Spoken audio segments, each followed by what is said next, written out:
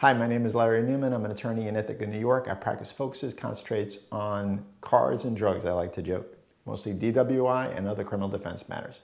Today I want to talk to you about a case that we had last year where somebody had gone home for the holidays and was into baking, and they baked pot brownies. They used their hash oil and they made a whole lot of brownies. And on the way back to school, they got pulled over for speeding, and then the cop got the whiff of marijuana coming from the car because he didn't cook a couple of pot brownies. He had trays of pot brownies in the car. He had 3 pounds of pot brownies in the car.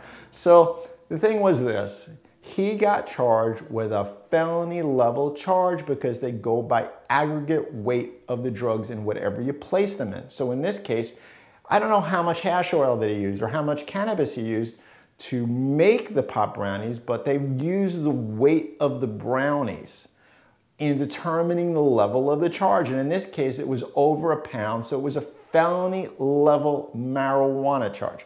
Remember, New York State, small amounts of drugs like marijuana would not even be a criminal level offense. Up to 1 ounce is still non-criminal level offense unless it's lit in open public.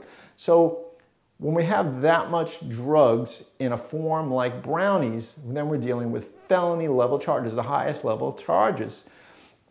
In this particular situation, we were able to get the charges reduced down, but in so many other cases and situations, a lot of people are not aware that because they're taking the hash oil or taking the marijuana and placing it into some baked goods, that the baked goods are going to be weighed out, not how much controlled substance they use, but what the end product is. So remember, it's aggregate weight. Be careful, don't transport drugs in aggregate weight like brownies, because you can be held accountable for way higher level charges than you normally would. If you have a question about a marijuana charge or other drugs type charge in upstate New York, you got to give us a call, or shoot us an email or fill out the form on our website. We'd be more than happy to discuss it with you. And thanks for watching this video.